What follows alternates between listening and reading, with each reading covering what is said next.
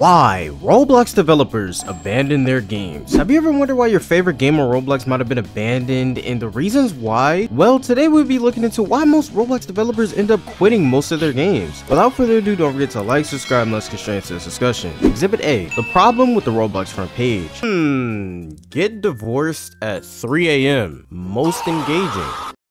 The one thing that these games do best is that they make Roblox money. The sad and unfortunate truth is that most Roblox devs won't be able to reach this front page even if their game is amazing and better than what we've seen on 80% of the front page. If your game isn't able to make enough money for Roblox to recommend it, then it simply just won't get broadcasted to the world. A game like Fighting, which is supported heavily by its creators, won't see the light of day on the front page even though it is seemingly the perfect example of a good and simple game, which is what Roblox wanted at one point. But it most likely isn't going to make enough money to make the front page. But this is also an issue since in order for most games to get seen and make money, people have to actually see them. Have you ever tried to search up a game on Roblox and it just doesn't pop up? Well, that's mainly because Roblox shadow bans a lot of games on their site, which is why many games have their own Discord so that people can be well informed where a game is and can have easy access to the link of that game until it is able to be seen on the site. Roblox has done this so many times to games that it's ridiculous. It's like they don't want you to find unique and fun games that have little to no microtransactions because they make the company little to no money, destroying that game and its developer's livelihood. At the end of the day, if you spend months on a game in the studio working tirelessly on a unique game just for you to upload it to the site publicly and just for it to get 100 visits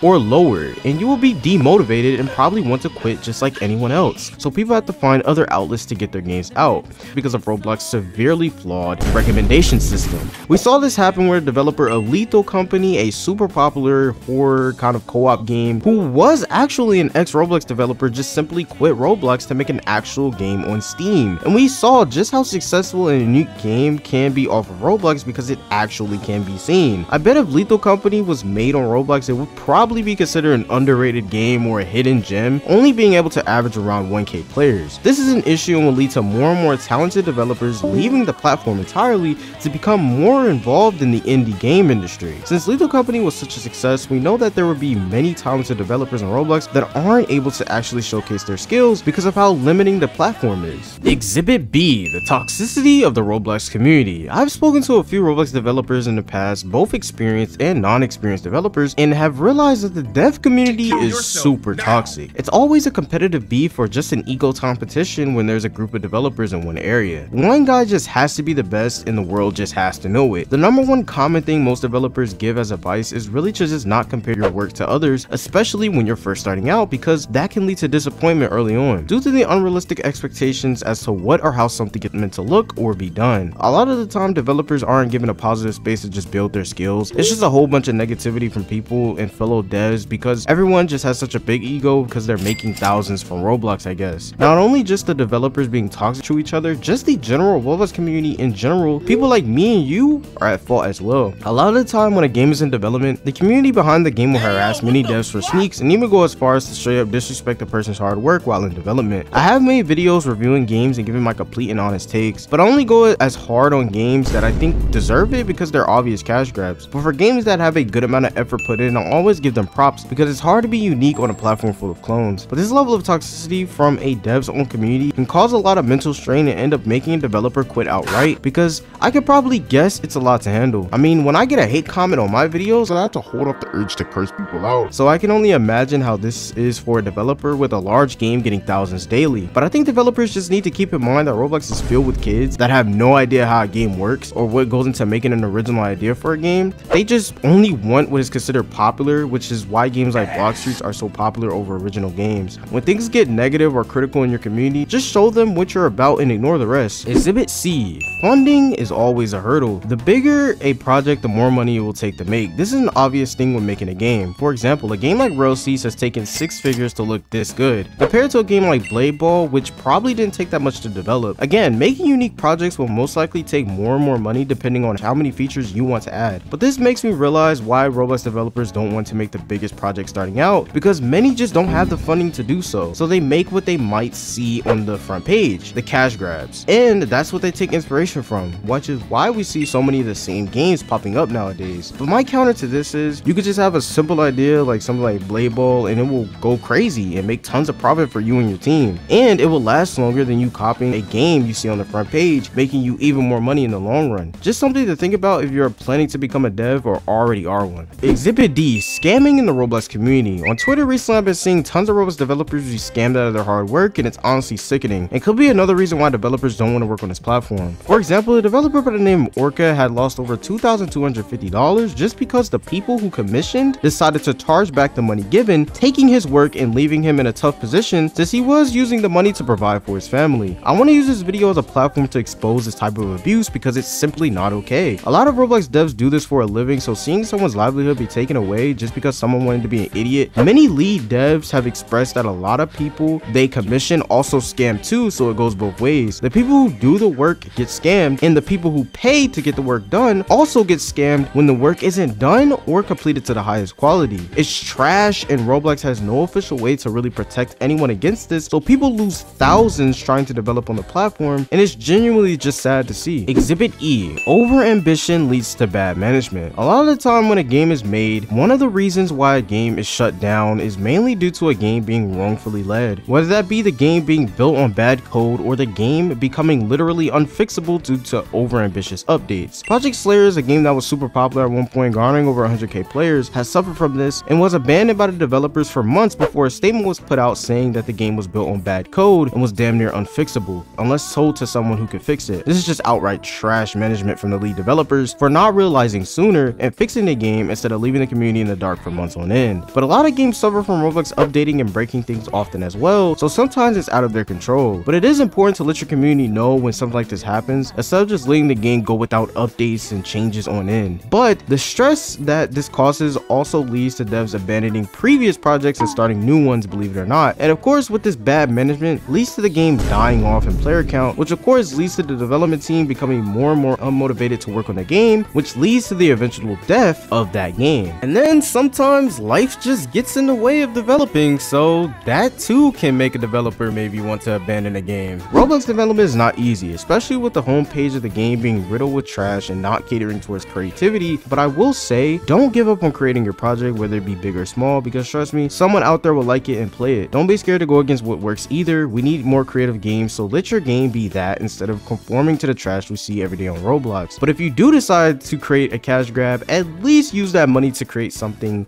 creative and unique and just give back to the platform, you know? Good luck to all of you developers, whether that be aspiring or experienced devs, and I hope everything goes in your favor. Now, as I say in every video, if you guys enjoyed this video and you'd like to see more content like this one, please don't forget to like, subscribe, and I'll see you guys in the next video. Peace.